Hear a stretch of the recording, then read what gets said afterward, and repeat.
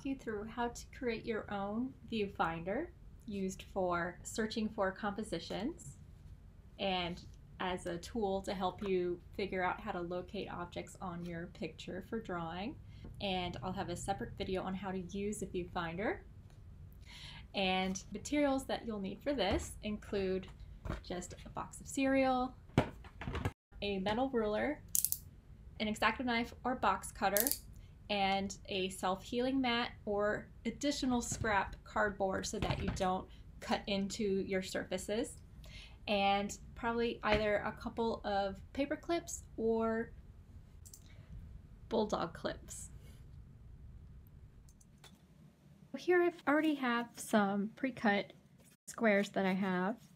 However, I feel like these are a little small for what I'm working on. This one's a little better in terms of the size. This is a piece of mat board that I got at a art and craft store. That was one of the cheap ready-made pre-cut mat boards that you can find in the framing section. And you can use this as a whole if your composition is going to be this rectangle. Otherwise, you can cut it here and here to get two similar L-shaped pieces. And this is from some thicker chipboard. And I recommend using something index card size or thicker, but something a little sturdier is probably easier to handle, which is why I'm going to show you how to do one with just food packaging. This is my apple cinnamon Cheerios that I like to eat in the morning. I'm going to use a Sharpie. You can use a pencil, but for the purposes of the demo, I'm just using a Sharpie so you can see it better. And I've got a couple clips or paper clips that you can use at the end to put it together. And I've got my metal ruler and X-acto knife. You just don't want to use a wood or plastic pencil, otherwise the metal from this will jab right into the ruler itself and get rid of the straight edge on your ruler. Okay, so I can either use just one side, or if I want to make really big frame, I could take one L shape from this side and do another L shape from this side. But for today, I'm just going to keep it within here. And so what I'm going to do before I even make it is just cut off all the extra bits that I don't need. You want to be very careful about making things square. I have a T-bar ruler, which having a nice right angle is very helpful. Cutting with a metal ruler, I'll start at top.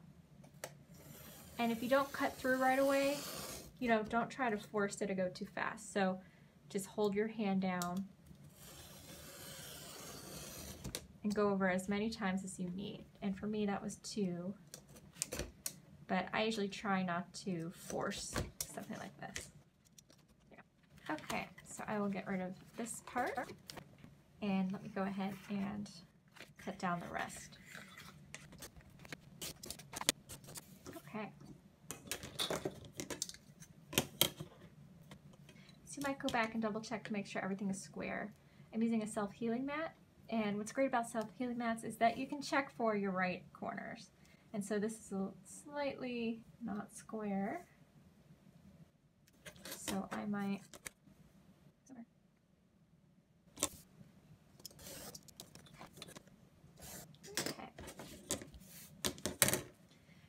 Now this is a kind of long and skinny rectangle. And so what I'll do is, rather than doing an L shape starting right at the top, I want to do 2 that cuts off each other so that they're even. For determining how wide to do it, I usually something that I can easily hold on to. And so anything that's maybe 1.5 inches to 2 inches, 3 inches if you want, but I wouldn't go more than that. So probably 1.5 to 2 inches is good. I will go ahead and mark that.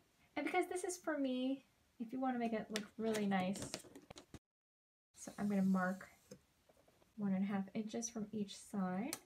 So see what I'm doing. I'm finding 1.5, making a mark, 1.5, making a mark, lining up my ruler, and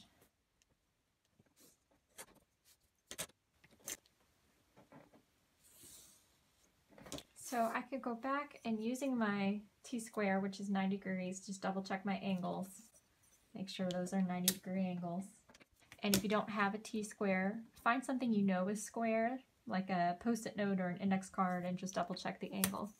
Okay, so now that I have this, just so I know where to cut, I'm gonna just draw like on here, cutting across here and cutting across here, because otherwise it might be easy to just cut everything, and I don't want to do that. I don't want to just like cut a strip all the way across because I'm trying to get the L shape. Okay, so here I don't want to cut here or here. I'm going to be cutting this way. I'm going to flip this over so that it's flatter. If you're cutting in such a way where the whole thing starts to turn, apply pressure to your ruler. Make sure your fingers are standing up so that you're not going to cut it off accidentally.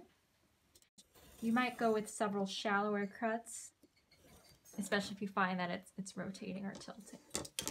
Now I'm going to go around to the opposite side, and I'm going to go to the other side and cut in a similar manner. So starting at this point, not cutting all the way across, but starting here, cutting across.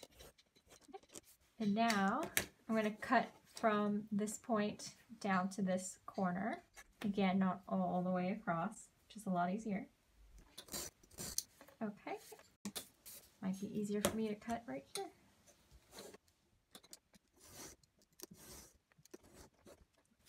All right, so I would suggest doing this in pencil, because then you can erase these marks, which could be confusing for once you go to use this. Now that you have two L shapes, you can grab your bulldog clips or paper clips, and then what you can do is arrange this to whatever proportions of the composition you'd like to make. So sometimes that might require going back and measuring. So if you know you want a square, for example, you might measure for that. So maybe 4.5 by 4.5. So about there.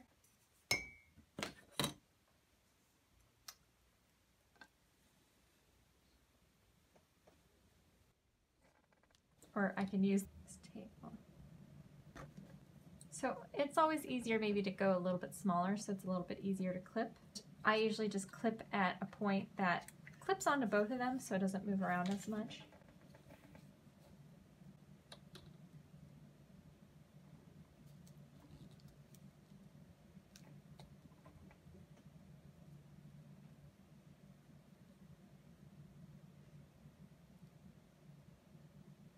And try to keep all the corners square. And this one, I will clip here.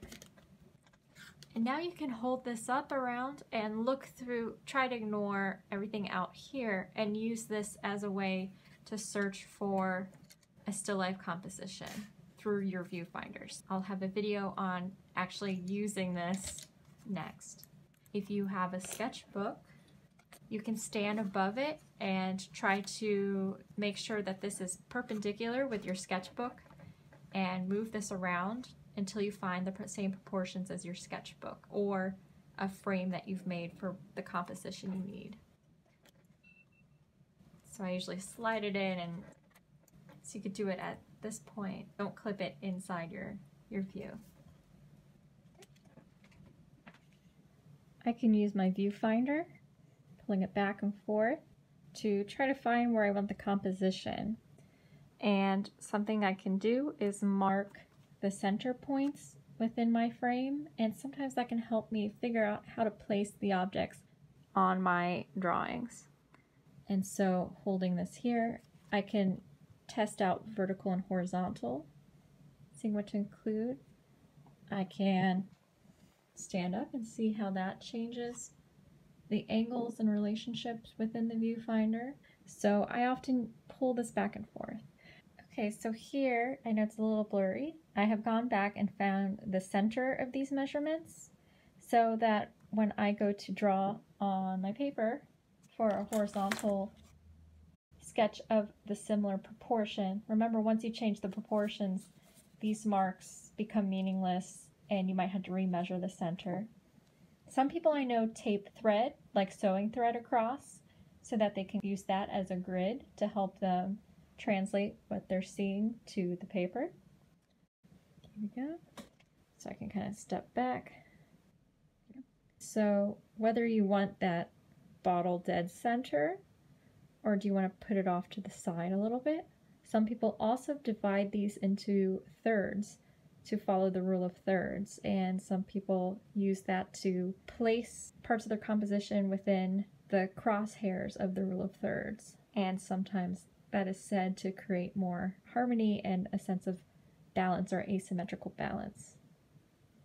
Of course, I could also zoom in and crop into some other areas like here, or I can move around. So whether you're starting off with doing thumbnails, you can use these lines to figure out how to line up your objects on your drawing. So you want to pay attention to both the objects and the negative space, and by using this frame, it kind of helps you to block out all the other extraneous area around you. So if you do have trouble concentrating sometimes, at least when starting a work, you might begin by holding a frame while looking at your still life to help you focus on the main parts of your drawing rather than everything.